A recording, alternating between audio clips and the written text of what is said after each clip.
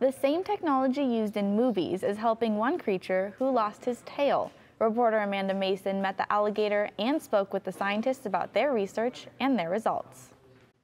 Mr. Stubbs lives at the Phoenix Herpetological Society, and I spoke with his doctor, Justin Georgi, the scientist behind the research to help this injured alligator regain mobility.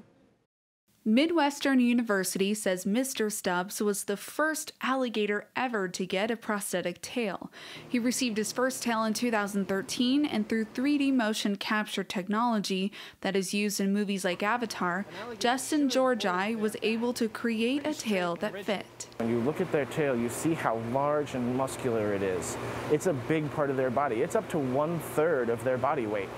And that's a lot of muscle, that's a lot of power. It's the only organ they really use for powerful swimming in the water. A lot of people with these prosthetics think that we should spend the time using this effort for people, when in reality these animals need the care as well, and it can help people in the future. For the last year and a half, Dr. Georgi and his students have been working on a tail that will last 5 years longer than any other tail they've designed. We've had to build a new, very large tail for him because he's now almost a 7-foot alligator. With his prosthesis, he weighs over 100 pounds. That's a large critter.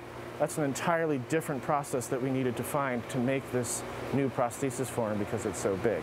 In the beginning, when Mr. Stubbs was small, they created a mold of an alligator's tail that was around the same size.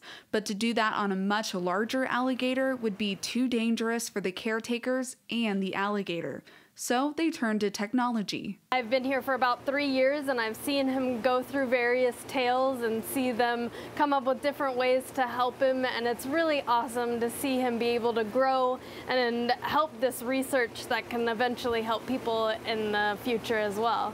In fact, once we put that tail on him for the first time, he stood up and he walked in a straight line, which he couldn't even do before.